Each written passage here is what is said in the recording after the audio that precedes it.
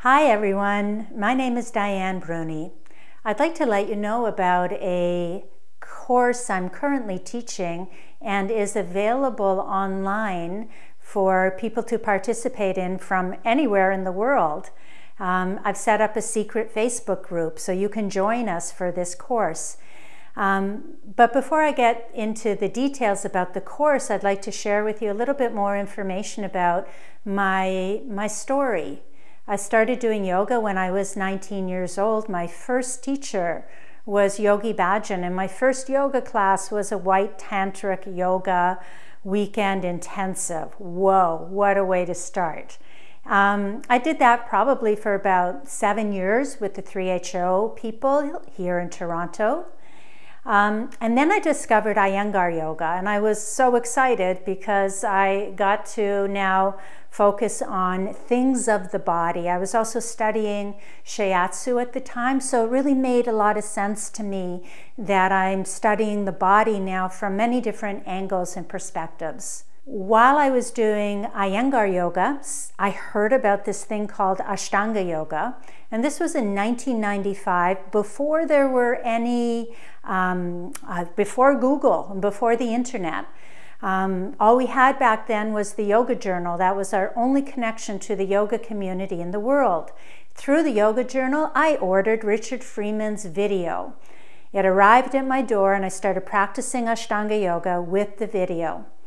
After a few months of doing that, I started sharing it with my friends, and they started coming over and we started doing it together with the video. Next thing I knew, I was hired to teach at a studio here in Toronto, and I started teaching Ashtanga yoga. I ended up being the first Ashtanga teacher in Canada. Whoa, how did that happen? I didn't know what the heck I was doing. But there was no one else doing any of it, so I happened to be the person who heard about it first, I guess. I eventually opened a studio in Toronto called the Downward Dog Yoga Studio. Started off as an Ashtanga only studio, and then because of all the injuries that we were finding, trying to get brand new people into such an intense practice, we began to modify the practice, and it turned into more of a vinyasa studio. So I was part of the first wave of vinyasa flow teachers in North America.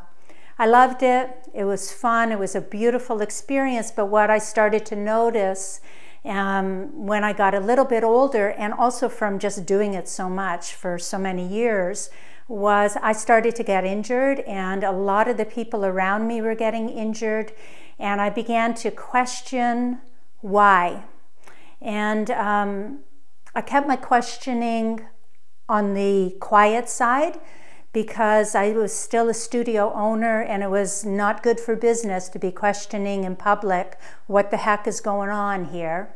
Why is everybody hurting their hamstrings? Why are people hurting their shoulders? Anyways, 5 years ago in 2012, I was diagnosed with stage 3 breast cancer. And when I got that diagnosis and that sunk in, I asked myself, what do I need to say out loud that I'm not saying? What am I not dealing with in my life? And it was at that moment that I realized I was not dealing with the reality for me and my body, and that was the way I was practicing wasn't working for me anymore, and I could not in good faith continue to teach in that way. So that was the turning point for me, big, major turning point. I decided at that point to try to figure out a way to leave the studio that I co-owned. And I'm very grateful that that all worked out and I was able to leave on relatively good terms. When I began my questioning period about 7 years ago, I was guided towards a group of people called the Access Syllabus Movement Research Community. They are a worldwide group of people who are exploring, studying, researching healthy movement principles. The founder, Frey Faust, was an injured dancer, and he was really wanting to keep dancing, so he began to study why dancers were getting injured and what was going on in the dance world. So eventually he began to teach these principles of healthy movement to the dance community. From there it spread. It spread into the wider community. It's now beginning to spread into the communities where people are interested in movement, such as the yoga community, such as the rehab world, such as the fitness world. So the Access syllabus has been a major influence in my life in the past 7 years.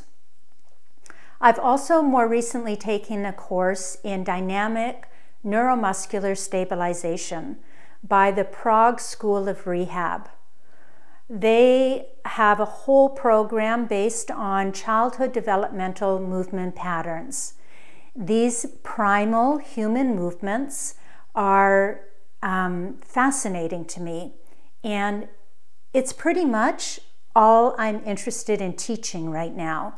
So my course that I'm offering is a 12-week pre-registered course, and it's taking place in a beautiful studio called Yoga in Toronto. The classes are all being videotaped. They're organic. It's a work in progress.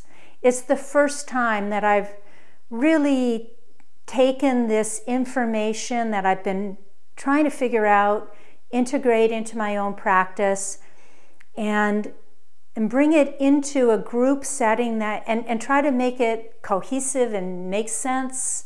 So I'm excited about sharing this new way of moving. Someone described it the other day as kindergarten movement. And it really struck a chord with me, because that's what it feels like. It feels like I'm learning to move again as if I were a baby learning to move again. And I wonder, all those years of doing such specialized movement, the advanced yoga postures, very specialized, very skill-oriented movement practice, I'm wondering now, why? I'm wondering now why that was so exciting to me. I'm not even sure, but it was very exciting to me. Now what's really interesting to me is the exact opposite. The exact opposite being like the most simple, the most basic, the most primal movement pattern.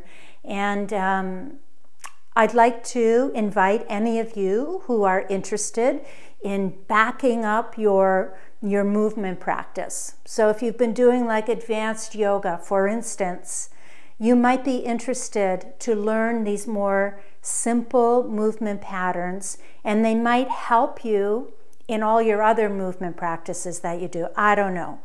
It's a question. The information, if you'd like to join us, is all available on my website. You'll have access to a secret Facebook group. Every week, the videos are going to be posted in this group along with the notes. So you'll be able to watch me teaching this material. You'll be able to practice along or just observe, whatever you want. And you'll be able to participate in the conversations that are taking place in the secret Facebook group. It's secret because it's based on the information that we're actually practicing and researching together in the moment. So it's an exciting opportunity to tap in to some new information, which is actually not new information. It's actually old information. It's actually the most primal information that is available to us as humans, how we are actually programmed to move from the time we were little babies to about 13 months. I'm only covering that range in this course. So if that, for any reason, sounds at all interesting to you, please go to my website for all the information. I hope to get to know you a little better online, or hopefully one day in person somewhere. Thanks for listening.